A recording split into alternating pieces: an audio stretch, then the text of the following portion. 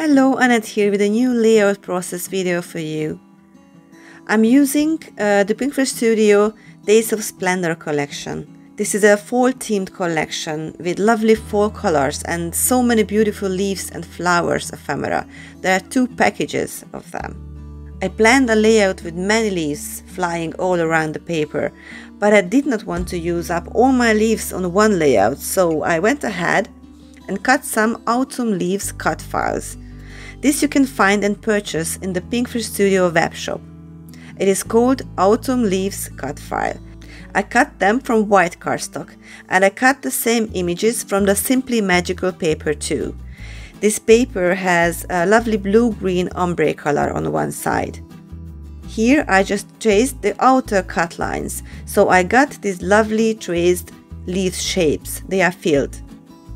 I adhered them together, and I also picked some red and brown colored leaves from the ephemera pack. The red pops so nice among the greens.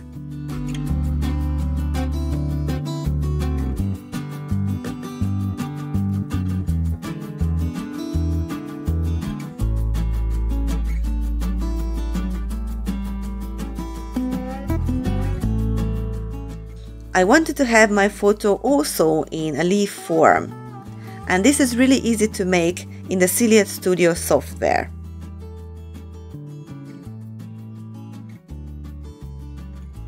I made the leaf shape, I traced the cut file, but I use only the outer cut lines.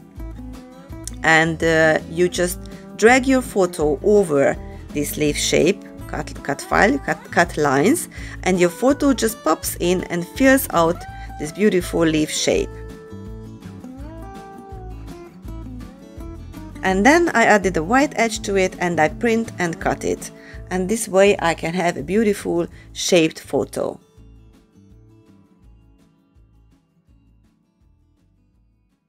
The fun part is arranging all the leaves, finding a form that looks good.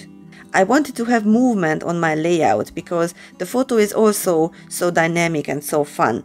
So I thought I make the illusion of falling leaves that fly with the wind in the air.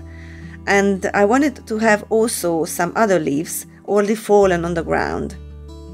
I use a lot of foam tape, and I always curl up the edges of these leaves. I bend them as they are never really flat in the nature. I adhere only a part of them, so the other parts can be bent up. Dimension is so important for me. My base paper is called Oh So Delightful. It is a great background paper and it has a lovely border. It looks like they are some kind of little leaves. I always leave a white space on my layout. We need some kind of quiet place on the layout to rest our eyes, or I think more our mind. This place in this layout is the upper right corner, but I let some small leaves fly there, blown by the wind, but only a couple of them.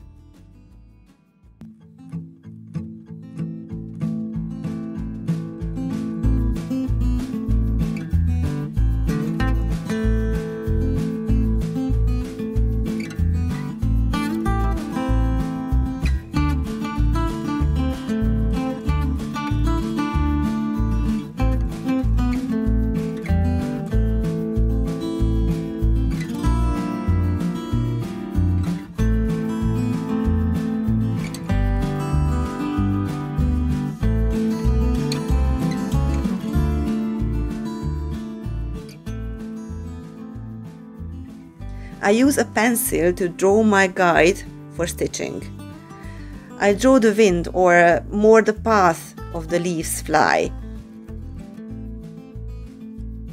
I use a piercer to make holes, and I use white embroidery floss.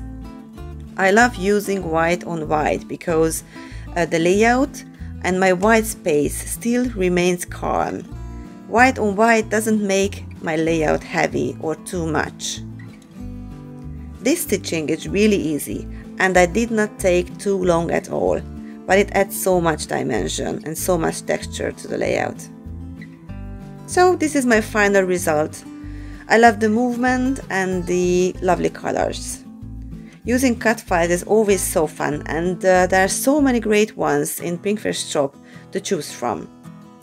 I hope you enjoyed my video tutorial and you did not get bored.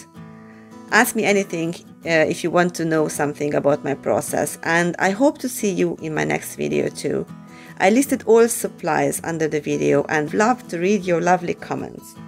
Thank you so much. Bye bye.